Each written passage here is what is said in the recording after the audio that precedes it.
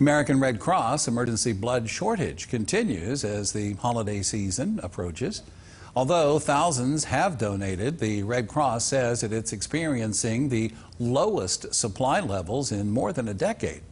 American Red Cross is calling out to donors of all blood types, especially type O, to make an appointment and to give blood now.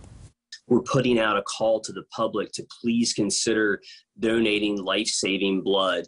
We want to make sure that we continue to remind the public that they can provide perhaps one of the best gifts during this season in the form of life-saving blood.